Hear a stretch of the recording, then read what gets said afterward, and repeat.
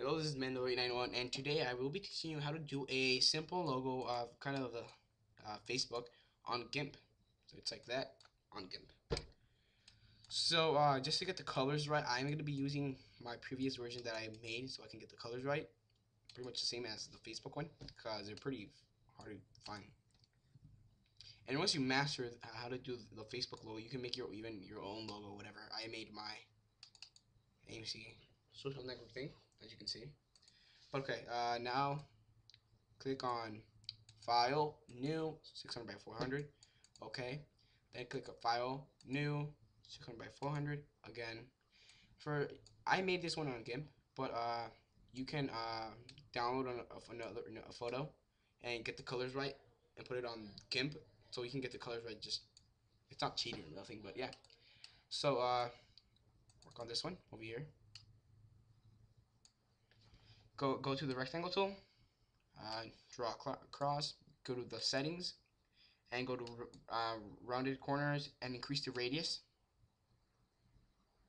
38.6 is all right. Make this smaller, about right there.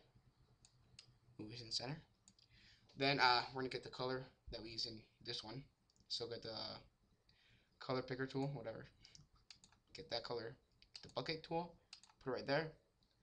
Then we're gonna make another layer. Choose that layer. Get the rectangle tool again. Draw a simple one right there. Go to the settings. Decrease the radius about right there, and then get the color picker. Get that color right there, and get the bucket tool. Put it right here. Now get the letter, choose or whatever. Get the color to be white, and then do a simple square. Write F. Close that up. The font should be, let's say, sans bold. Uh, make it bigger with the pixels. How about that's fine. Put this over here.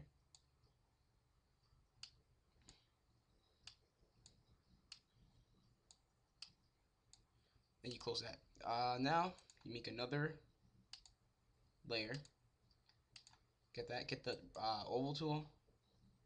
Make an oval about that big. And get the bucket tool. Making sure the color is white. Click on that and put that. Then decrease opacity to about whatever you actually want. That's what I'm gonna say right there. Then create a new layer. Work on that. Get the oval tool. Make another oval. Just a bit more smaller. Get the bucket tool. Make sure you're working on that. Make it white. Decrease the opacity to whatever again you want. Just try to make it a little bit lighter than the previous one we made right now. Then you got that. You can select one, and then you have the logo you have right here. If you want to save it in a good you want to save it, just go to File, Save As, whatever you want to call it. Say Phase 2. You can save it whatever you want. I'm gonna save it in my desktop. A good high quality format is JPEG. Save it. Export. Quality 100. Save.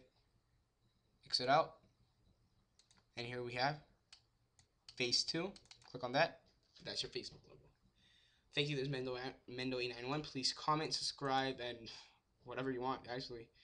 Thank you. This is Mendo891.